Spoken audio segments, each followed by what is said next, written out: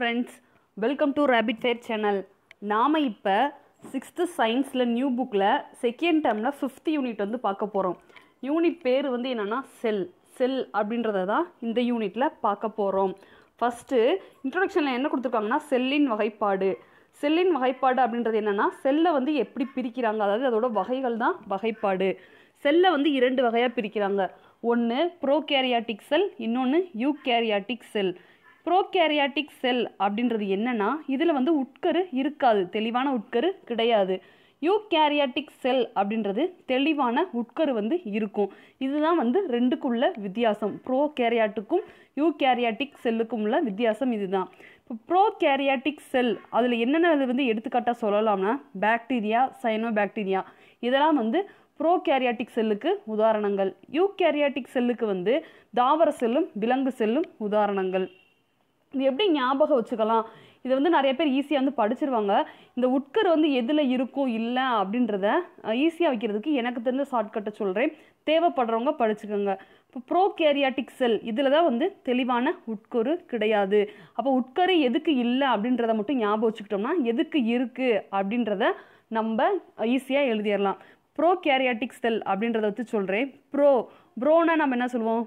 பசங்களில் bro அப்படின்னு சொல்லுவோம். கரு அப்படின்னா என்ன ஞாபகம் வரும்னா கரு, சிசு, அது வந்து பெண்கள் வயிற்றுல தான் வளரக்கூடியது கரு. அப்போ ஆண்கள்கிட்ட அது இருக்காது. கருவை தாங்கக்கூடியது பெண்கள். அப்போ ப்ரோனா ஆண், அவங்கள்ட்ட கரு வயிற்றுல இருக்காது. யார்கிட்ட வந்து கரு வளரும்னா பெண்ணிட்ட தான் வளரும். அப்போ இதில் வந்து இதை வச்சு ஞாபகம் வச்சுக்கலாம். ப்ரோகேரியாட்டிக் செல்னா அதில் உட்கரு கிடையாது அப்படின்னு. அப்போனா ஆட்டோமேட்டிக்காக யூகேரியாட்டிக் செல்னா தெளிவான உட்கரு காணப்படும். இப்போ கீழே இருக்க உதாரணங்களை ஏதாவது ஒன்றுக்கு ஞாபகம் வச்சிட்டோம்னா அதே மாதிரி இன்னொன்றுக்கு எழுதிடலாம். இப்போ இதை வச்சே நான் சொல்கிறேன். Bacteria, cyanobacteria. ப்ரோ அப்படின்றது பாய்ஸ், பாக்டீரியா பாய்ஸ், பா அப்படின்னு நம்ம ஞாபகம் வச்சுக்கலாம். Cyanobacteria, bacteria, cyanobacteria. ஆட்டோமேட்டிக்காக அதுக்கு வந்து என்ன வந்துடும்னா தாவர செல், விலங்கு செல்.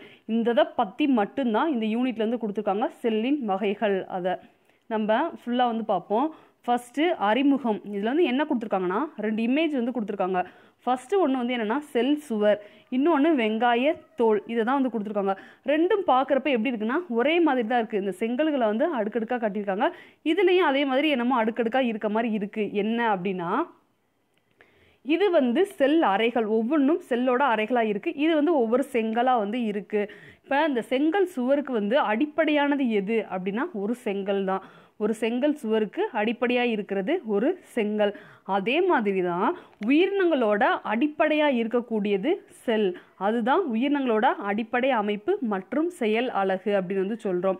உயிரினங்களுக்கு அடிப்படையாக இருக்கக்கூடியது செல், அதுதான் செயல் அலகு அப்படின்னு வந்து சொல்கிறோம்.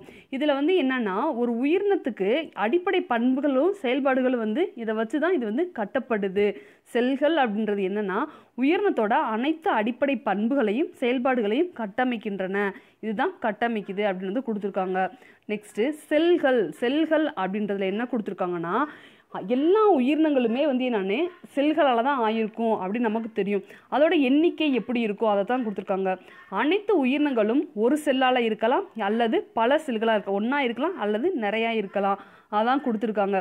இப்படி வந்து ஒன்றா இருந்தாலும் சரி பல செல்களாக இருந்தாலும் சரி எவ்வளோ எண்ணிக்கையில் காணப்பட்டாலும் இந்த செல்களுக்கு அப்படின்னு சொல்லி ஒத்து போன ஒரு சில பண்புகள் வந்து இருக்குது அப்படின்னு வந்து கொடுத்துருக்காங்க.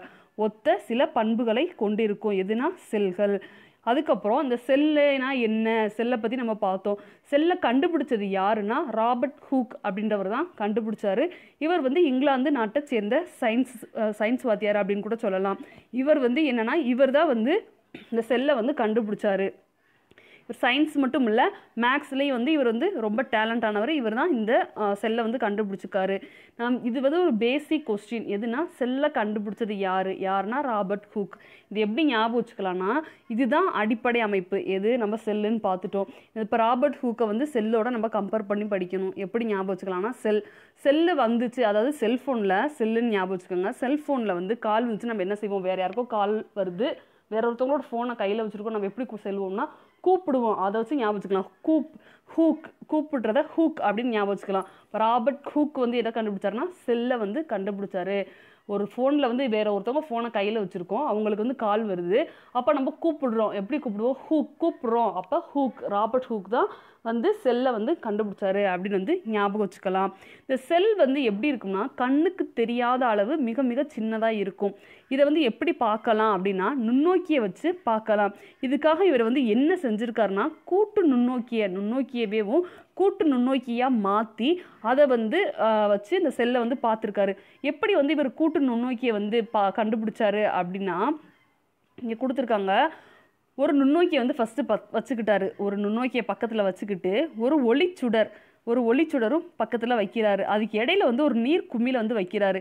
ஒளிச்சுடர் வந்து இந்த நீர்க்குமிழ் மேலே பட்டு இங்கே வந்து குவியம் வந்து ஏற்படுது. இங்கே வந்து கோடு மாதிரி கொடுத்துருப்பாங்க. இப்படி குவியறனால ஆட்டோமேட்டிக்காக அந்த லென்ஸ் வழியாக அப்படி பார்க்குறப்ப இந்த ஒளிச்சுடர் விழுந்து வரக்கூடிய அந்த ஒளிச்சுடரானது இந்த நீர்க்குமிழ் மேலே வந்து படுறப்ப, நீர் லென்ஸ் மேலே வந்து படுறப்ப அது குவியப்பட்டு என்னன்னா அந்த சின்ன பொருள் வந்து பெருசாக வந்து காட்டப்படுது. இதுக்கு வந்து நல்ல ஒரு எக்ஸாம்பிள் சொல்லலாம்னா நம்ம தமிழில் வந்து படிச்சிருப்போம். கம்பர் வந்து என்னது பனை உயரத்தை கூட சின்ன பனித்துளியை வச்சு கண்டுபிடிச்சிடலான்னு.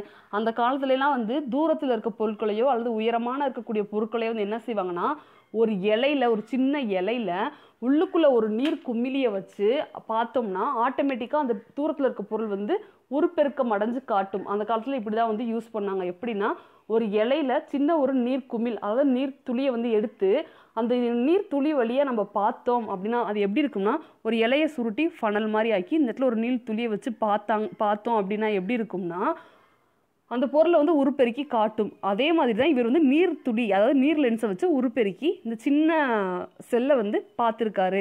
இதில் வந்து எப்படி இருந்திருக்கு அப்படின்னா அந்த செல்லு நிறைய செல் சுவர்களை வந்து கொண்டதாக இருந்திருக்கு அப்படின்னு வந்து சொல்லியிருக்காங்க. அதோட அடிப்படையில் தான் வந்து இவர் என்ன வந்து செஞ்சுருக்காருன்னா 1665 மைக்ரோகிராஃபியா அப்படின்னு ஒரு நூலை வந்து வெளியிட்டிருக்காரு. இதில் வந்து என்னென்னா இந்த செல்லை பயன்படுத்தி தான் திசுக்களோட அமைப்பையும் இவர் வந்து வெளியிட்டிருக்காரு, அதாவது விளக்கியிருக்காரு. லத்தீன் மொழியில் செல்லுலா அப்படின்றதுக்கு என்ன அர்த்தம்னா லத்தீன் மொழியில் செல்லுலா அப்படின்றதுக்கு சிறிய அறை அப்படின்னு வந்து அர்த்தம். செல்லை பற்றி படிக்கக்கூடிய அறிவியல் பிரிவு செல் உயிரியல் அப்படின்னு வந்து சொல்கிறோம். இவர் வந்து என்னென்னத்தெல்லாம் ஆராய்ச்சி செஞ்சார் அப்படின்னா வண்ணத்து பூச்சிகளோட ரெக்கைகள், தேனீக்களோட கண்கள், இது எல்லாத்தையுமே பார்க்குறப்ப என்னென்னா ஒரே மாதிரியே அரையாக இருக்கிற மாதிரி கண்டுபிடிச்சி தான் இதெல்லாம் வந்து கண்டுபிடிச்சிருக்காரு. லத்தீன் மொழியில் செல்லுலா அப்படின்னா என்ன அர்த்தம்னா சிறிய அறை. செல்லை பற்றி படிக்கும் பிரிவுக்கு செல் உயிரியல் அப்படின்னு வந்து அர்த்தம். நெக்ஸ்ட்டு மேலும் அறிந்து கொள்வோம். அதில் என்ன கொடுத்துருக்காங்கன்னா செல்லை வந்து நம்ம வெறும் கண்ணால் பார்க்க முடியாது, ஏன்னா அது ரொம்ப சின்னதாக இருக்கும். அப்போ எதை வச்சு அந்த செல்லை பார்க்க முடியும் அப்படின்னா கூட்டு நுண்ணோக்கியால் மட்டும்தான் அதை வந்து பார்க்க முடியும். இப்போ வந்து நம்ம என்ன பயன்படுத்துகிறோம்னா எலக்ட்ரான் நுண்ணோக்கியை வந்து யூஸ் பண்ணி செல்லை வந்து பெருசாக்கி பார்க்குறோம், அதாவது உருப்பெருக்கம் செய்து அதை வந்து நம்ம பார்த்து பயனடைகிறோம் அப்படின்னு வந்து கொடுத்துருக்காங்க மேலும் அறிந்து கொள்வோம்ல. நெக்ஸ்ட்டு செல்லின் அமைப்பில் வந்து செல்லோட 3 முக்கிய பகுதிகள் வந்து இருக்குது. என்னென்னா செல் அப்படின்றதுல 3 முக்கிய பகுதிகள் வந்து இருக்குது. ஒன்று வந்து செல்லை சுற்றி வெளியில் காணப்படக்கூடிய அந்த செல் சவ்வு அல்லது செல் உறை அப்படின்னு சொல்லுவாங்க. செல் சவ்வு, செல் தான் வந்து முதல் பகுதி. ரெண்டாவது உள்ளுக்குள்ளே வந்து என்னென்னா திரவ நிலையில் சைட்டோபிளாசம், அடுத்து உட்கரு வந்து இருக்கும். இதுக்கு வந்து பெஸ்ட் எக்ஸாம்பிள் வந்து என்னென்னா முட்டையில் எப்படி வந்து வெளியே வந்து ஒரு ஓடு இருக்கும், அது அடுத்து திரவ நிலையில் அந்த வெள்ளை கலர் இருக்கக்கூடிய ஆல்புமின், அடுத்து வந்து உட்கரு வந்து மஞ்சள் கலரில் இருக்குது. அதை வச்சு இதை நம்ம ஞாபகம் வச்சுக்கலாம். அந்த செல் அப்படின்றது ஒரு முட்டை அப்படின்னு வந்து ஞாபகம் வச்சுக்கோங்க. அதில் 3 முக்கிய பகுதிகள் இருக்கும். செல்லை சுற்றி காணப்படக்கூடிய வெளியில் இருக்கக்கூடிய அந்த உறை செல் சவ்வு, திரவ நிலையில் சைட்டோபிளாசம், அடுத்து உட்கரு. அதே மாதிரி இப்போ நம்ம உடலில் இருக்கக்கூடிய ஒவ்வொரு உறுப்புகள்லையுமே வந்து செல்கள் வந்து இருக்கும். எடுத்துக்காட்டுக்கு கண்கள், இதயம், நுரையீரல், இந்த மாதிரி ஒவ்வொரு உறுப்புகள்லையுமே வந்து என்னென்னா செல்கள் வந்து இருக்கும். இப்போ கண்ணோட பணி என்னென்னா பார்க்குறது, இதயத்தோட பணி வந்து ரத்தத்தை சுத்தப்படுத்துறது, துடிக்கிறது, இது வந்து இதயத்தோட பணி. இந்த மாதிரி ஒவ்வொரு பாகங்களுக்குமே வந்து அதாவது ஒவ்வொரு உறுப்புகளுக்குமே ஒவ்வொரு பணி வந்து இருக்கும். இந்த ஒவ்வொரு உறுப்பில் இருக்கக்கூடிய ஒவ்வொரு செல்களும் வந்து என்னென்னா அந்த பணியை செய்கிறதுக்கு ஏற்ற மாதிரி அமைஞ்சிருக்கும் அப்படின்னு வந்து கொடுத்துருக்காங்க. இந்த மாதிரி உடம்புல வந்து பல உறுப்புகள் இருக்குது. மூக்கு, நாக்கு, இந்த மாதிரி ஒவ்வொரு உறுப்புகள் இருக்கும். ஒவ்வொரு உறுப்புகளில் இருக்கக்கூடிய அந்த செல்கள் வந்து அந்த பணியை செய்கிறதுக்கு ஏற்ற மாதிரி அது வந்து தகவமைப்பு வந்து பெற்றிருக்கும், அல்லது அந்த பணியை செய்வதற்காக மாதிரியே அந்த செல்கள் வந்து அமைஞ்சிருக்கும் அப்படின்னு வந்து சொல்கிறாங்க. இது வந்து என்னன்னா ஒரு செல் மட்டும் இருக்காது, பல செல்கள், பல உறுப்புகள் இருக்க மாதிரி இதில் வந்து செல்களில் வந்து என்னென்னா ஒரு செல்லுக்குள்ளே நிறைய நுண்ணுறுப்புகள் வந்து இருக்கும் அப்படின்னு வந்து கொடுத்துருக்காங்க. நெக்ஸ்ட்டு ஒரு உடலில் எந்த பகுதியில் வந்து ஒரு செல்லு வந்து இருக்கோ அந்த செல்லுக்கு வந்து அந்த நுண்ணுறுப்புகள் வந்து சிறப்புத்தன்மை வந்து பெற்றிருக்கோம். நம்ம ஏற்கனவே பார்த்தோம். அந்த சிறப்புத்தன்மையை வச்சு தான் அந்த பணிகளை வந்து செய்யுது. நெக்ஸ்ட்டு செல்லோட அளவு வந்து என்னென்னா ஒரே மாதிரி இருக்காது. எல்லா உயிரினங்களுக்கும் விலங்குகளுக்கும் தாவரங்களுக்கும் என்னென்னா வேறுபட்ட அளவில் வந்து இருக்கும். இது வந்து எந்த அளவுலேருந்து இருக்கும் அப்படின்னா 1 மைக்ரோமீட்டர்லேருந்து 1 சென்டிமீட்டர் வரைக்கும் வேறுபடும். அதாவது 1 மீட்டரில் 1000ல் ஒரு பகுதி, 1 மீட்டரில் 1000ல் ஒரு பகுதி, அதாவது மைக்ரோமீட்டர்லேருந்து சில சென்டிமீட்டர் வரைக்கும் வேறுபடும் அப்படின்னு வந்து சொல்லியிருக்காங்க.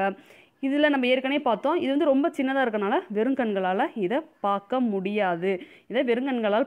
கூட்டு நுண்ணோக்கி மூலமாக மட்டும்தான் பார்க்க முடியும். மேலே நம்ம செல்லுக்கு எப்படி வச்சு படித்தோமோ அதை தான் இந்த செயல்பாடில் வந்து கொடுத்துருக்காங்க. எப்படின்னா ஆல்புமின்னா சைட்டோபிளாசம், இந்த மஞ்சள் கரு தான் வந்து என்னென்னா உட்கரு, வெளியில் இருக்கக்கூடிய இந்த ஓடு தான் செல் சவ்வு, அந்த மாதிரி வந்து கொடுத்துருக்காங்க. நெக்ஸ்ட்டு பாக்டீரியாக்கள் வந்து என்னென்னா ரொம்ப சின்னது. இது வந்து என்னென்னா ஒரு செல்லால் ஆன உயிரி. பாக்டீரியா ஒரு செல்லால் ஆன உயிரி, இது ரொம்ப சின்னது. இந்த ஒரு செல்னால் அதோட அளவு வந்து எவ்வளோ இருக்கும்னா 0.1 to 0.5 மைக்ரோமீட்டராக இருக்கும். எதுக்குன்னா பாக்டீரியாவுக்கு. நெக்ஸ்ட்டு ஒரே செல்லால் ஆன இன்னொரு பொருள் வந்து என்னென்னா நெருப்புக்கோழியோட முட்டை. எக்ஸாம்பிளுக்கு வந்து அளவுக்கு வந்து சொல்கிறாங்க. ரெண்டுமே ஒரே செல்லு தான், பாக்டீரியாவுக்கும் நெருப்புக்கோழிக்கும். ஆனால் அந்த ஒரு செல்லால் ஆன இதாக இருந்தாலும் அளவு வந்து மாறுபடுது. பாக்டீரியாவுக்கு 0.1லேருந்து 0.5 மைக்ரோமீட்டராக இருக்குது. நெருப்புக்கோழிக்கு வந்து எவ்வளோ இருக்குன்னா 170 மில்லிமீட்டர் விட்டம் கொண்டதாக இருக்குது. ஆனால் பாக்டீரியாவை ரொம்ப சின்னதாக இருக்கனால நம்ம வெறுங்கனால் பார்க்க முடியாது. ஆனால் நெருப்புக்கோழி முட்டையை நம்ம பார்க்க முடியும் அப்படின்னு வந்து கொடுத்துருக்காங்க. நெக்ஸ்ட்டு நமது உடம்புலையே மிக நீளமான செல்னா என்ன செல்னா நரம்பு செல். நீளமான செல்னா நரம்பு செல். நம்ம இமேஜ்லாம் பார்த்துருப்போம். நரம்பு செல்லுக்கு மேலேருந்து கீழே வரைக்கும் அப்படி போட்டிருப்பாங்க. அதையும் ஞாபகம் வச்சுக்கலாம். என்னென்னா மிக நீளமான செல் நரம்பு செல். நெக்ஸ்ட்டு செல்லோட அளவுக்கும் உயிரினத்தோட அளவுக்கும் எந்த ஒரு தொடர்பும் கிடையாது. நம்ம உடனே நினச்சிக்கலாம் செல்லு வந்து சின்னதாக இருக்குது, ஆனால் நம்ம உறுப்போட பாகங்கள் வந்து பெருசாக இருக்கே, அப்படி இப்படி நம்ம எதுவும் குழம்ப வேணாம். ஏன்னா செல்லோட அளவுக்கும் உயிரினத்தோட அளவுக்கும் எந்த ஒரு தொடர்பும் கிடையாது. ஏன்னா யானையோட செல்லு வந்து சுண்டலியோட செல்லை விட ரொம்ப பெரியதாக இருக்கணும்னு அவசியம் இல்லை. யானை வந்து பெருசு, சுண்டலி வந்து ரொம்ப சின்னது. யானை வந்து பெருசாக இருக்கனால சுண்டலியோட செல்லை விட பெருசாக தான் இருக்கணும்னு அவசியம் கிடையாது. மேபி வந்து சுண்டலிக்கு பெருசாக இருக்கலாம், யானைக்கு ரொம்ப சின்னதாக இருக்கலாம் அப்படின்றத தான் கொடுத்துருக்காங்க. நெக்ஸ்ட்டு செல்லின் வடிவம் அப்படின்றது என்ன கொடுத்துருக்காங்கன்னா, செல்கள் வந்து என்னென்னா நிறைய வடிவங்கள் வந்து காணப்படுது. இந்த புக்கில் என்ன கொடுத்துருக்காங்கன்னா நரம்பு செல் எப்படி இருக்குது, நரம்பு எப்படி இருக்கும், ஒரு இலை மாதிரி எந்த மாதிரி இருக்கணும் அந்த மாதிரி நரம்பு செல். இரத்த சிவப்பு செல்கள் வட்ட வட்டமாக இருக்குது. தசை செல்கள் தசைக்கு ஏற்ற மாதிரி இருக்குது. நெக்ஸ்ட்டு செல்களோட அளவுகளை சின்னது முதல் பெரியது வரை அப்படின்றத டயக்ராம் மூலமாக எக்ஸ்பிளைன் பண்ணியிருக்காங்க. எப்படின்னா இருக்கிறதுலேயும் இந்த இதில் வந்து எதுனா வைரஸ் செல் தான் மிக சிறியது. அதுக்கடுத்து பாக்டீரியா, தாவர செல், மனிதனின் கருமுட்டை செல், தவளை முட்டை, கோழி முட்டை, நெருப்புக்கோழி முட்டை. இப்போ நம்ம இதுக்கு முன்னாடி தான் பார்த்தோம் ஒரு செல்லான உயிரில் இதுக்கு வந்து நெருப்புக்கோழி முட்டை வந்து பெருசு அப்படின்னு சொல்லி, பாக்டீரியா ரொம்ப சின்னது அப்படின்னு தெரியும். பாக்டீரியாவை விடவும் வைரஸ் வந்து என்னென்னா அதோட செல் சைஸ் அந்த அளவு வந்து ரொம்ப சின்னது அப்படின்றத நம்ம நல்லா தெரிஞ்சுக்கணும். இதுக்கு இடையில என்னென்ன இருக்குது, இது மூணையும் ஈஸியாக ஞாபகம் வச்சுக்கலாம். Virus, bacteria, நெருப்புக்கோழி. ஏன்னா இருக்கிறதுலே பெருசு நெருப்புக்கோழின்னு இப்போ தான் பார்த்தோம். அதுக்கு முன்னாடி ரொம்ப சின்னது பாக்டீரியாவோட சின்னது வைரஸ்.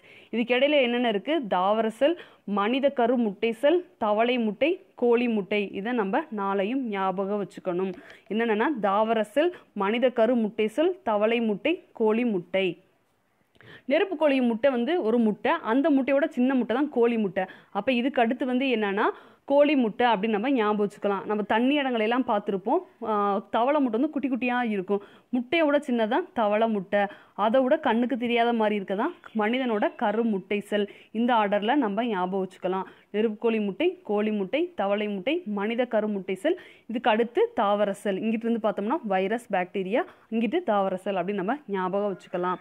நெக்ஸ்ட்டு செல்களோட எண்ணிக்கை வந்து என்னென்னா உயிரினங்களுக்கு உயிரினம் மாறுபடும். ஒரு உயிரினத்தில் வந்து செல்கள் எண்ணிக்கை 1 இருக்கலாம், ஒரு உயிரினத்தில் பலவாக இருக்கலாம். இந்த மாதிரி செல்களோட எண்ணிக்கை உயிரினத்துக்கு உயிரினம் வந்து மாறுபாடு அடையும் அப்படின்றதான் கொடுத்துருக்காங்க. ஒரு செல் மட்டும் இருந்துச்சுன்னா அது வந்து ஒரு செல் உயிரினம். இதே இது பல செல்கள் இருந்துச்சுன்னா அது வந்து பல செல்கள் கொண்ட உயிரினமாக இருக்கும். ஒரு செல்னா ஒரே ஒரு செல் தான் இருக்கும். பல செல்னா எந்த வரைக்கும் இருக்கும் அப்படின்னா 100ல் இருந்து மில்லியன் வரைக்கும் அந்த செல்கள் வந்து இருக்கலாம் அப்படின்னு வந்து கொடுத்துருக்காங்க. ஒரு செல் உயிரினம், இதுதான் பல செல் உயிரினம். ஒரு செல் உயிரினத்துக்கு என்னென்னலாம் எடுத்துக்காட்டுனா பாக்டீரியா, அமீபா, கிளாமிடாமோனஸ், ஈஸ்ட் இதெல்லாமே வந்து என்னென்னா ஒரு செல் உயிரினத்துக்கு எடுத்துக்காட்டு. இப்போ பல செல் உயிரினத்துக்கு என்னென்னா நம்ம தான் மனிதன், மரங்கள், ஸ்பைரோகைரா இதெல்லாம் வந்து பல செல் உயிரினங்களுக்கு எடுத்துக்காட்டு. இப்போ மனித உடலில் எவ்வளோ செல்கள் வந்து இருக்குன்னா 3.7 × 10⁻13 இந்த அளவில் தான் வந்து மனித உடம்புல வந்து செல்கள் வந்து இருக்குது. அதை நல்லா ஞாபகம் வச்சுக்கணும். 3.7 × 10⁻13 இதுதான் வந்து மனித உடலில் இருக்கக்கூடிய செல்களோட எண்ணிக்கை. நெக்ஸ்ட்டு செல்லின் வகைகள் நம்ம ஸ்டார்டிங்லேயே பார்த்தோம். ப்ரோகேரியாட்டிக் செல்கள் மற்றும் யூகேரியாட்டிக் செல்கள். ப்ரோகேரியாட்டிக் அப்படின்றது தெளிவற்ற உட்கருவை கொண்டது. யூகேரியாட்டிக் அப்படின்றது தெளிவான உட்கருவை கொண்டது. இதில் ஃபஸ்ட்டு நம்ம ப்ரீஃபாக பார்க்குறதுக்கு ஃபஸ்ட்டு ப்ரோகேரியாட்டிக் செல்கள் வந்து பார்க்குறோம். ப்ரோகேரியாட்டிக் செல்கள் அப்படின்றது வந்து என்னென்னா ஃபஸ்ட்டு பாக்டீரியான்றது நமக்கு தெரியும் ஒரு செல் நுண்ணுயிரி. இந்த ஒரு செல் நுண்ணுயிரிகள் வந்து என்ன வந்து காணப்படும்னா ப்ரோகேரியாட்டிக் செல்கள் தான் காணப்படுது அப்படின்னு வந்து கொடுத்துருக்காங்க. இது நமக்கு தெரியும். ப்ரோகேரியாட்டிக்னாலே தெளிவான உட்கரு இருக்காது. இது 2வது பாயிண்ட்டு. அதுக்கப்புறம் அதில் தெளிவாக உட்கரு இருக்காது, ஆனால் ஏதோ உட்கரு இருக்குது, அது வந்து தெளிவாக இல்லை அப்படின்றது வந்து கொடுத்துருக்காங்க. அப்போ வந்து அதில் காணப்படக்கூடிய அந்த உட்கருவை வந்து எப்படி சொல்கிறாங்கன்னா நியூக்ளியாய்டு அப்படின்னு வந்து அழைக்கப்படுது. எதுனா அந்த தெளிவில்லாமல் இருக்கக்கூடிய அந்த உட்கருவை நியூக்ளியாய்டு அப்படின்னு வந்து அழைக்கிறோம்.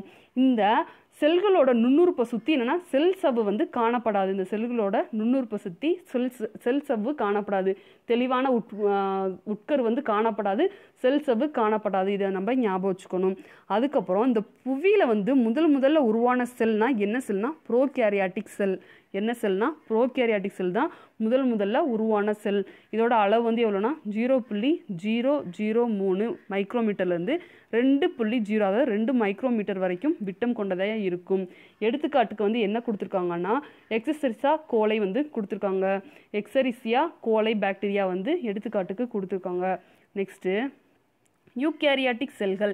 இது வந்து நமக்கு தெரியும் தெளிவான உட்கருவை கொண்டு இருக்கும்.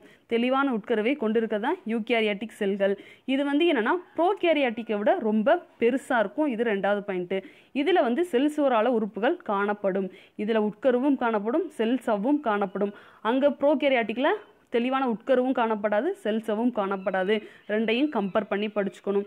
இதுக்கு வந்து எடுத்துக்காட்டு வந்து தாவர செல்கள், விலங்கு செல்கள் மற்றும் பெரும்பான்மையான பூஞ்சைகள் மற்றும் ஆல்காக்கள். இதுதான் யூகேரியாட்டிக் செல்களுக்கு எடுத்துக்காட்டு. நெக்ஸ்ட்டு வெங்காயத்தோட தோலை வந்து கூட்டு நுண்ணோக்கியில் வச்சு பார்க்குறப்ப எப்படி தெரியுதுன்னா இந்த மாதிரி செங்கல் சுவர் மாதிரியே வந்து தெரியுது அப்படின்றத வந்து கொடுத்துருக்காங்க. ப்ரோகேரியாட்டிக் செல்கள் மற்றும் யூகேரியாட்டிக் செல்லுக்குரிய வித்தியாசம் வந்து என்னென்னா ப்ரோகேரியாட்டிக் செல் அப்படின்றது 1 முதல் 2 மைக்ரான் விட்டம் கொண்டதாக இருக்குது. இதே யூகேரியாட்டிக் செல் வந்து என்னென்னா 10 முதல் 100 மைக்ரான் விட்டம் கொண்டதாக இருக்குது. இது 1லேருந்து 2, இது 10 to 100 வந்து இருக்குது. இதில் வந்து செல் சவ்வு காணப்படாது, இதில் செல் சவ்வு காணப்படும். தெளிவற்ற உட்கருவை கொண்டவை, அதாவது தெளிவான உட்கரு இல்லை, இதில் தெளிவான உட்கரு இருக்குது. இதில் நியூக்ளியோலஸ் காணப்படுறதில்ல, இதில் வந்து நியூக்ளியோலஸ் காணப்படும். இது எல்லாமே நம்ம இந்த மாதிரி படிச்சுக்கணும். மேலே இந்த செயல்பாடில் வந்து என்ன கொடுத்துருக்காங்கன்னா வெங்காயத்தோலை வந்து எப்படி வந்து கூட்டு நுண்ணோக்கியில் பார்த்தாங்க அப்படின்றத வந்து கொடுத்துருக்காங்க. நெக்ஸ்ட்டு தாவர செல் மற்றும் விலங்கு செல். தாவர செல் மற்றும் விலங்கு செல் ரெண்டுமே வந்து என்னென்னா பல செல் உயிரினங்களாகும். இது வந்து எந்த வகையில் வந்து வரும்னா யூகேரியாட்டிக் செல் வகையில் வந்து வரும். ஏன்னா இது வந்து பல செல்னா யூகேரியாட்டிக் செல்கள். ஒரு செல் பாக்டீரியா வந்து நம்ம ப்ரோகேரியாட்டிக் அப்படின்னு பார்த்தோம்ல, அப்போ பல செல்னா யூகேரியாட்டிக் செல்கள் அப்படின்னு வந்து அழைக்கிறோம். ஃபஸ்ட்டு தாவர செல்லோட முக்கிய பண்புகள். தாவர செல், விலங்கு செல், பல செல்னு பார்த்தோம். தாவர செல்களோட முக்கிய பண்புகள். தாவர செல்கள் வந்து என்னென்னா விலங்கு செல்களை விட பெருசாக இருக்குது, கடினத்தன்மை மிக்கதாக இருக்குது. இப்போ நம்ம இதை எப்படி ஞாபகம் வச்சுக்கலாம்னா ஒரு மரம் இருக்குது, ஒரு மனுஷன் வந்து இருக்கான். மனுஷனை விட தாவரம் வந்து அந்த மரம் வந்து எப்படி இருக்குன்னா பெருசாக இருக்குது, அப்போ அளவில் பெரியனதாக இருக்குது. மனிதனை விட அந்த மரம் வந்து எப்படின்னா ரொம்ப ஸ்ட்ராங்கான மரம் மாதிரி இருக்குது, ஒரு ஆலமரம் கூட ஞாபகம் வச்சுக்கலாம். அப்போ கடினத்தன்மை வாய்ந்ததாக இருக்குது. நெக்ஸ்ட்டு இந்த தாவரங்களில் வந்து என்னென்னா தோல் வந்து இருக்கும், தோல் உரிக்கிற மாதிரி செல் சுவரையும் அதை எடுத்து செல் சவினையும் வந்து கொண்டு இருக்கு. தோல் இருக்குல்ல, மரத்தோல், அதை நம்ம ஞாபகம் வச்சுக்கணும். செல் சுவரையும் செல் சவினையும் வந்து கொண்டதாக இருக்குது. நெக்ஸ்ட்டு தாவர செல்கள் வந்து பசுங்கணிகங்களை வந்து கொண்டு இருக்கு. பசுங்கணிகங்கள், தாவரங்கள்னாலே பசுங்கணிகள் வந்து இருக்கும். அதில் வந்து என்னென்னா பச்சையம் அப்படின்றது இருக்கும். அந்த நிறமி தான் வந்து என்னென்னா உணவு தயாரித்தலுக்கு பயன்படக்கூடியதாக இருக்குது. நெக்ஸ்ட்டு குமிழ்கள், அதாவது நுண்குமிழ்கள் வந்து தாவரங்கள் வந்து காணப்படும், ஆனால் சென்ட்ரியோல்கள் வந்து காணப்படாது அப்படின்றத கொடுத்துருக்காங்க.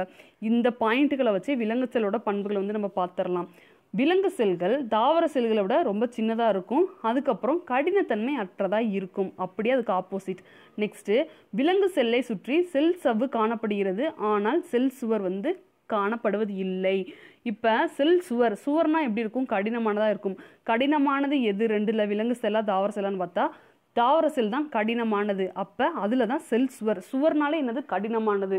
கடினமானது எதில் வரும்? தாவர செல்லில் தான் வரும். அப்போ தாவர செல்லுக்கு செல் சுவர் இருக்கும். இப்போ நம்ம வந்து கடினமுங்க இல்லாதது, நம்ம தோல் வந்து பார்த்தா எப்படி இருக்கும்? ஜவ்வு மாதிரி தான் இருக்கும். நம்ம தோல் வந்து ஜவ்வு மாதிரி இருக்கும். அதை வச்சு நம்ம எழுதிக்கலாம். இதில் வந்து செல் சவ்வு வந்து விலங்கு செல்லுக்கு காணப்படும். நெக்ஸ்ட்டு நம்மகிட்ட வந்து பச்சையம் கிடையாது, அதாவது பசுங்கணிகள் நமக்கு கிடையாது.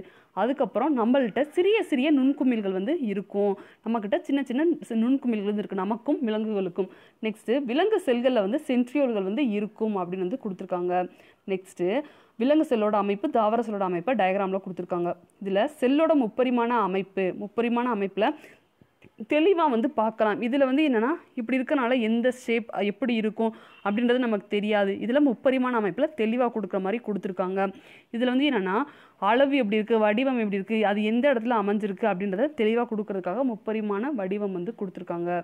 நெக்ஸ்ட்டு செல்லின் நுண்ணுறுப்புகள் மற்றும் அதன் பணிகள். செல்லின் பாகம், முக்கிய பணிகள், சிறப்பு பெயர். செல் சுவர்.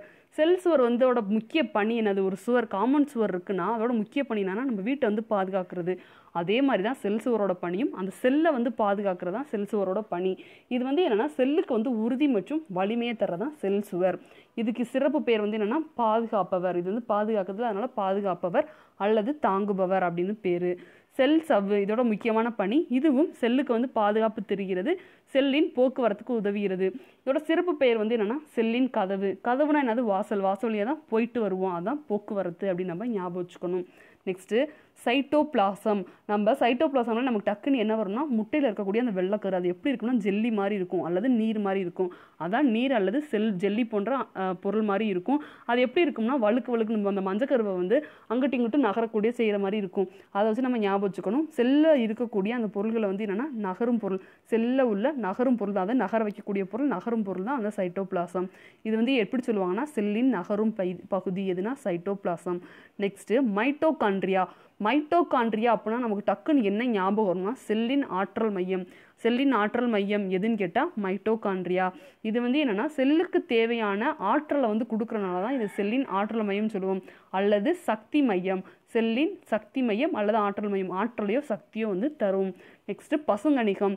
இது வந்து என்னென்னா உணவு தொழிற்சாலை. ஏன்னா தாவரங்களை பசுங்கணிகம் எதுக்கு பயன்படுது? பச்சையம் தயாரிக்க. பச்சையம் அப்படின்றது உணவு தயாரித்தல். அப்போ செல்லோட உணவு தொழிற்சாலை. இது வந்து என்னென்னா பச்சையம்ன்ற நிறமி இருக்குது, அது வந்து என்னென்னா சூரிய ஒளியை ஈர்த்து ஒளிச்சேர்க்கை மூலமாக உணவு தயாரிக்க உதவுது. நெக்ஸ்ட்டு நுண்குமிழ்கள். நுண்குமிழ்லாம் இப்படி ஞாபகம் வச்சுக்கோங்க. இதில் வந்து என்னென்னா சின்ன சின்ன குமிழ் மாதிரி, இப்போ கடற்கரை ஓரத்துலலாம் அந்த குமிழாக தெரியும்ல, அந்த மாதிரி. இது வந்து என்ன? சேமிப்பு கிடங்கு. இதில் வந்து என்னென்னா நீர் போய் சேர்ந்துக்கிறோம் அப்படின்னு நம்ம ஞாபகம் வச்சுக்கணும். சேமிப்பு கிடங்கு. சேமிப்பு கிடங்குனால என்ன சேர்ப்போம்? சேமிப்பு கிடங்குனா நீரை சேர்த்து வைக்கிறது, உணவுப் பொருட்களை சேர்த்து வைக்கிறது, வேதிப்பொருட்களை சேமித்து வைக்கிறது, அதுதான் நுண்குமிழ்கள். Next உட்கருனா nucleus.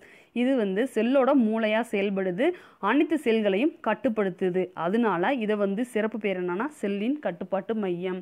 நெக்ஸ்ட்டு உட்கரு உரை, அதாவது நியூக்ளியஸ் உரை அப்படின்றது என்னென்னா அதை சுற்றி, உரைனாலே இதை சுற்றி பாதுகாக்கிறது தான் அதோட வேலை.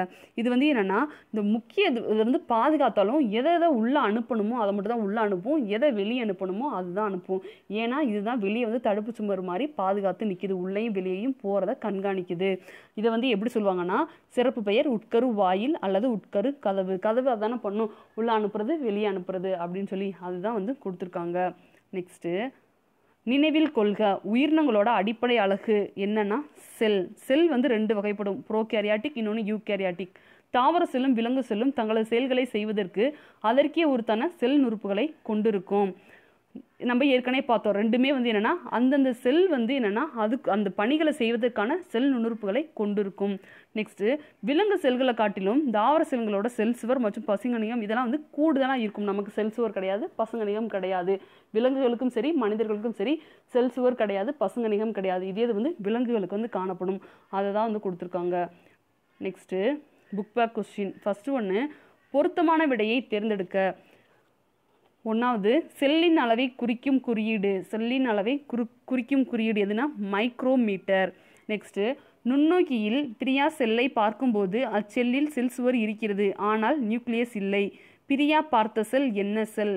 என்ன செல்னா பாக்டீரியா செல். இதுலேருந்து பாக்டீரியா கொடுக்கல, பாக்டீரியா செல்லாம் அவங்க பார்த்துருப்பாங்க.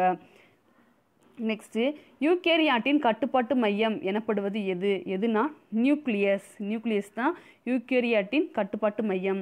நெக்ஸ்ட்டு, கீழே உள்ளவற்றில் எது ஒரு செல் உயிரினம் அல்ல? எதுனா ஸ்பைரோகைரா. ஸ்பைரோகைரா தான் ஒரு செல் உயிரினம் கிடையாது, பல செல் உயிரினம்.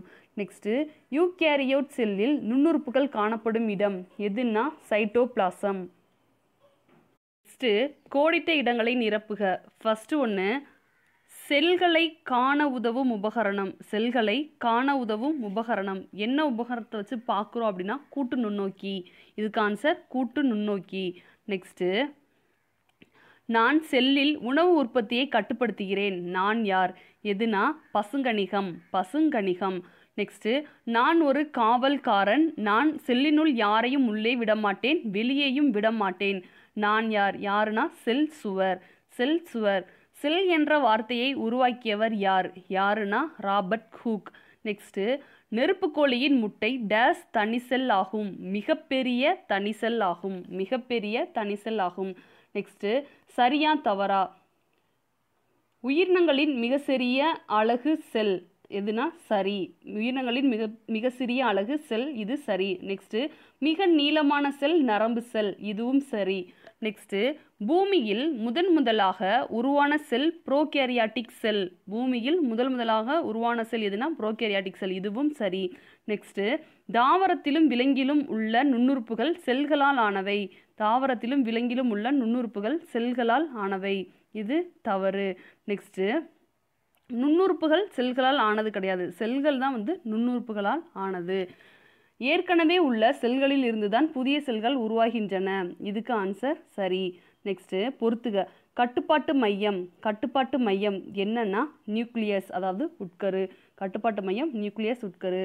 நெக்ஸ்ட்டு, சேமிப்பு கிடங்குகள். இதுக்கு வந்து என்னன்னா நுண்குமிழ்கள். தேர்டு, உட்கரு வாயில் என்னன்னா உட்கரு உறை. ஆற்றல் உற்பத்தியாளர் யாருன்னா மைட்டோகாண்ட்ரியா. செல்லின் வாயில் செல் சவ்வு. இதுதான் பொறுத்துக்கக்கூடிய ஆன்சர். நெக்ஸ்ட்டு, யானை பசு, அதாவது சரியான முறையில் வரிசைப்படுத்துக. யானை பசு பாக்டீரியா மற்றும் மாமரம் ரோஜா செடி. யானை பசு பாக்டீரியா மாமரம் ரோஜா செடி.